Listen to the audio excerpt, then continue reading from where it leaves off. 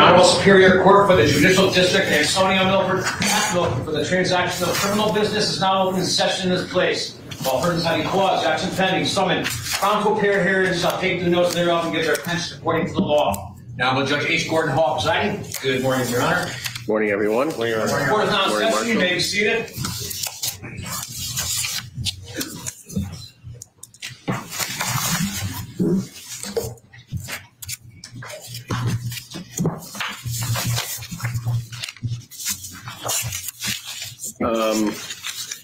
So as I understand it, this morning we're going to have one witness from the defense. Yes, Your Honor. And that witness is, you're ready to go with that witness when we bring the jury out? Correct. Okay, and then we have some other matters we'll take up after your witness. Yes, Your Honor. And just for the record, I'm just going to approach the clerk. I'm filing 2 documents that I've already shared with Attorney Devlin and the court, one relating to defendant's request to charge, and then one regarding an objection to something we're going to argue later in the morning. Okay, that'd be fine. Anything from the state before we bring the jury? Sir. Thank you. Okay, could we bring the jury, please?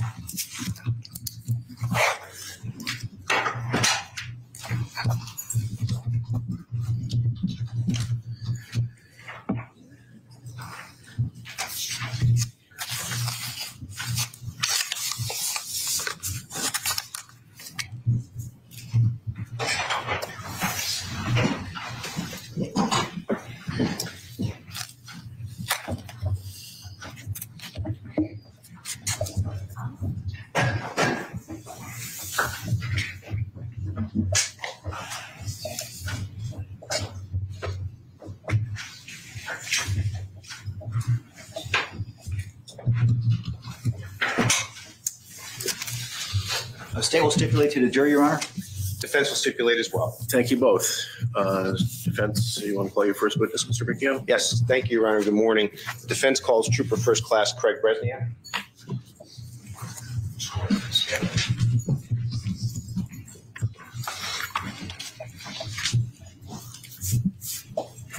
If you raise your right hand, you solemnly swear or solemnly sincerely affirm, as the case may be, that the evidence you shall give concerning this case shall be the truth, the whole truth, and nothing but the truth, so help you God, or upon penalty of perjury? I do. May you please state your first and last name for the record? It's Craig Bresniak. May you please spell Brezzniak. May you please state your badge number and business address for the record? 492 1111 Country Club Road, Middletown. Thank you, sir. Have a seat, sir, and pull up to the microphone so we can hear you. Thank you. Mayor, may I inquire? Yes. Thank you. Good morning. Morning. Please tell us who you work for. I work for the Connecticut State Police And for how long have you worked for the Connecticut State Police? since 2008. All right. And give the jury a little description as to what you do for the Connecticut State Police. And to say it differently, what since 2008 have you done with the State Police? So I started on patrol at Troop K, worked there, and then I went to become an instructor at the Training Academy in Meriden, where I ran the physical fitness program and also was an adjunct firearms instructor. And then from there, I became a member of the State Police Tactical Unit, which is where I've been since up until present time. Are you still part of any work through any particular troop? I work through Emergency Services Unit. Okay. Now, please tell the jury about your current position and what you do for the Connecticut State Police. Yep. So my current position is the tactical coordinator. So I work in conjunction with the commander of emergency services to direct and oversee tactical operations. I also work jointly with the team leaders and also overseeing directing training for the tactical team. Now, what is the tactical team and how is it different from, say, being a regular trooper? Yep. So the tactical team is a unit within the state police that people have to apply to and go through a selection process to be part of. That group of what we call operators is comprised of people with different specialized training. We respond to high-risk incidents in the state of Connecticut. We respond to barricaded suspect incidents, high-risk warrant services, train for hostage rescue situations, maritime operations on the Long Island Sound. And we're also work with our New England State Police partners, and if needed, we can go to those other New England states to back up those state police agencies as well. How long have you been associated with the tactical team? 9 years. And during that 9 years, what have your responsibilities been? So I was originally the East team leader.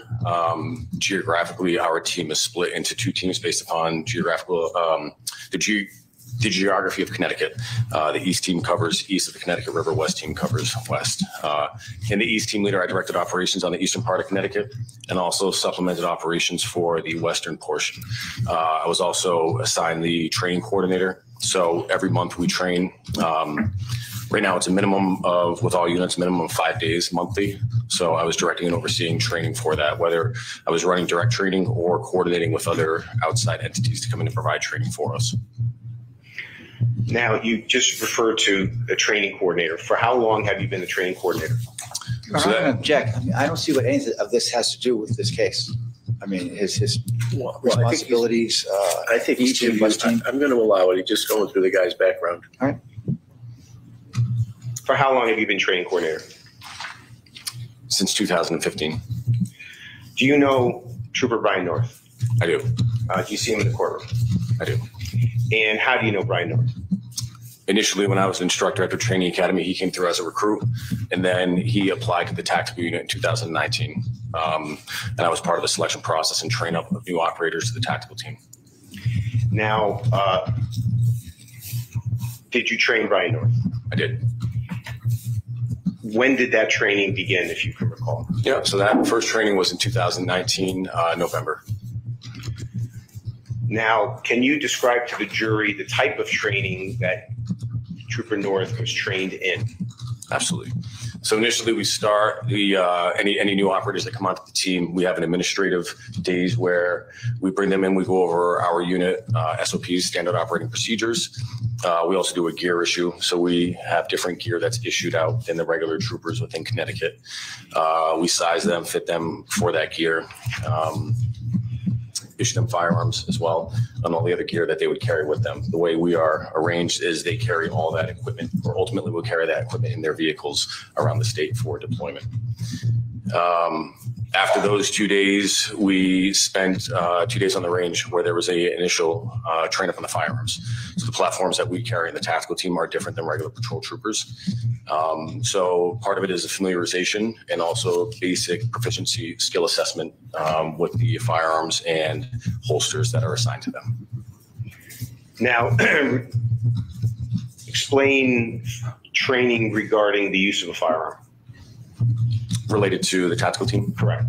Yep. So initially for them, as I said, because it's a new platform, we'll begin with just baseline fundamentals of drawing the weapon out of the holster and shooting a target. And then that has a progression through a series of drills, series of rounds.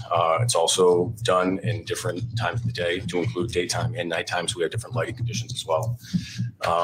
And then ultimately that will lead to qualifications, which they do have to pass qualifications, both department qualifications and a higher standard qualification that we have in the tactical team. So once they are able to pass those qualifications, they are then issued those firearms and can carry those. As part of the training, is there training in the area of the speed in which a gun is fired? There is, we do talk about speed in which a gun is fired. Initially, we're working on proficiency, and then we do build up across a broad range of time and rounds, understanding that there's no set time or set round count that will ever be fired. Excuse me. And this training that you've spoken about, Trooper North underwent this training, correct? That's correct. Further, in regards to the training, was there any training with respect to intermediate targets? So we've trained extensively as a team as to intermediate targets, also extensively with courses specifically to vehicles and specific to that shooting in and around vehicles.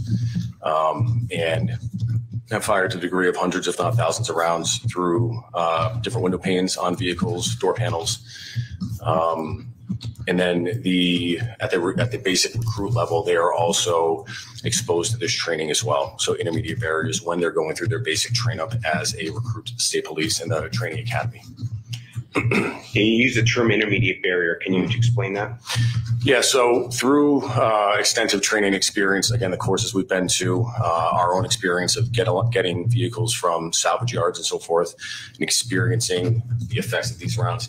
Intermediate barrier is something that a round would have to go through that most likely will have an effect on the trajectory of that round. So for an example of that would be a window pane, a door panel.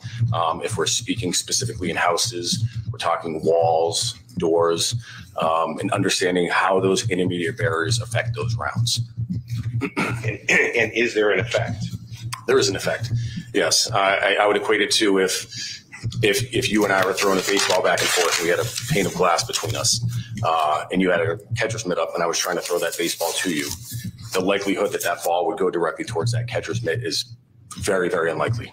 At which case I'd probably throw a couple balls to create a larger hole and then get that accurate throw to you. So what we know through extensive training and experience is, depending upon the different we call rake of the window, which is also the angle of the window, that will have an impact as to where the round goes.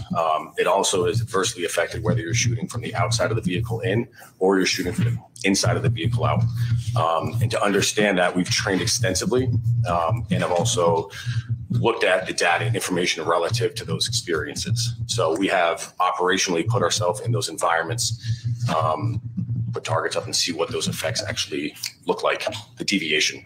So it does have an effect on the trajectory of the round. And finally, sir, is there training relative to the number of shots fired? So we don't prescribe a number of shots fired for anybody. With certain drills have a specific intent for that drill. So in other words, we're trying to train a component skill related to using a firearm. Some drills might be low round count where we are just looking to draw the firearm out of the holster. Other drills might have higher round counts where we're assessing the shooter's ability to actually maintain positive grip and control of the firearm. So we shoot a wide array of round counts through those firearms, both rifle and pistol. I have one moment, Your Honor. Mm-hmm. Yes.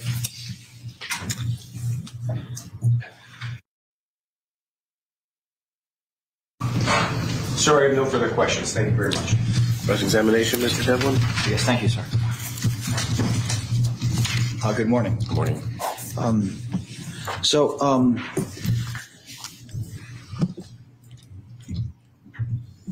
You were not present on January 15, 2020 on Campbell Avenue, West Haven, were you? I was not. And so you have no personal knowledge of what happened there regarding the state police or West Haven police and Mr. Mubarak Suleiman, correct?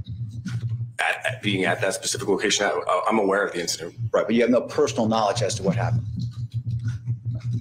Can you explain personal knowledge? What you saw with your own eyes, what you heard with your own ears, what you actually experienced yourself at that location. So I was not physically at that location. Any information that I have was from not being physically at that location. Okay. And you indicated that in connection with the training for the tactical unit, that you have one-round drills that you do? There are some, and generally those drills work on. So that's a yes or no answer, sir. Do you have one-round drills? There are one-round drills. Okay. And two-round drills? Two-round drills. And you indicated that when firing a round through a barrier like glass, it affects the trajectory of the round. Is that right? Yes. And in an unpredictable way? To the degree that we were able to capture in certain examples, there's a predictable way. So in other words, if I'm shooting a windshield directly straight on, I know predictably where that round's going to go. I know that round's going to go at a downward angle. And because there's so many different angles that you could shoot at a window and on a car, to say that every angle that you're shooting from is predictable is unreasonable. To the degree that we are able to train on certain angles, there's a level of predictability based upon the rate of that window. But there's also a factor of unpredictability as well, correct? There is, correct. And with respect to your tactical training, there's no different training in terms of state police ability to use force, is there? No, but I would say we'd have a better understanding of the use of force based upon the examination of use of force policies more in depth that we do as a tactical team. Okay. All right. Thank you. No further questions. Just briefly, Your Honor. Trooper First Class Bresniak, during cross, you just asked about 1 and 2 round drills. Can you explain what that means? Absolutely. So there's a few reasons we do drills like that. One is we obviously have a budget in the state police. So in order to get specific components that we're looking for with specific drills, we will shorten that round count. So in other words, an example might be if we are just trying to train a new operator on how to draw their firearm out of their holster proficiently and get a round on target, we might do that with just 1 round, because the point of that drill at the time is not for a long round count. It's drawing that firearm out of the holster to the degree that we ultimately want to build it within their subconscious so that they can think clearly when other stuff is going on. But yes, there are 1 and 2 round drills with the specific intent building mechanics. And are there drills of higher numbers of bullets fired? There are. How high does that go?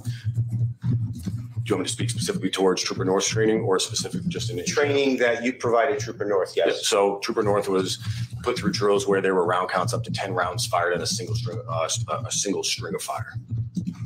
And this is training that was part of the tactical training provided to Trooper North.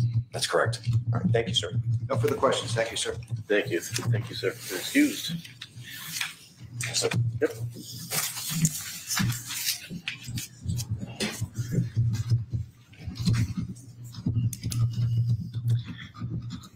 Mr. Riccio? Your Honor, the final 2 witnesses that the defense is going to be calling are witnesses that are coming from a long distance. We made our best efforts to try to get those witnesses here today, but given travel and things like that, they're not available until tomorrow. We tried our best, but unfortunately, they're arriving later today. They'll be ready to go at the crack of 10 a.m. tomorrow morning.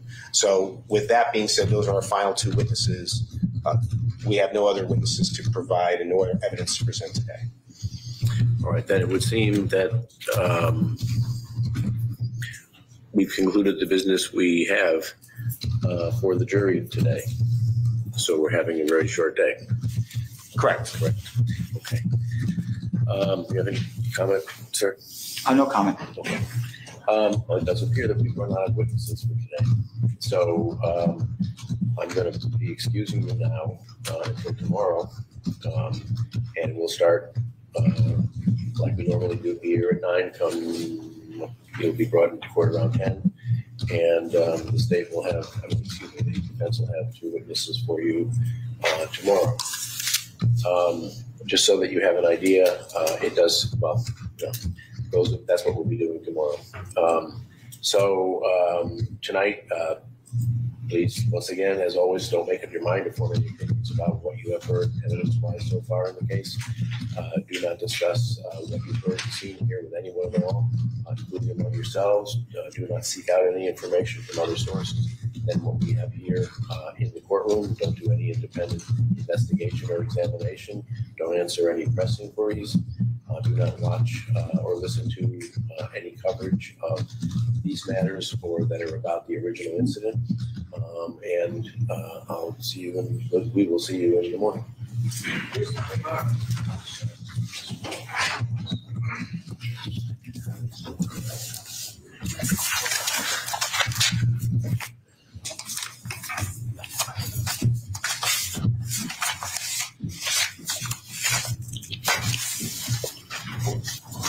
All rise.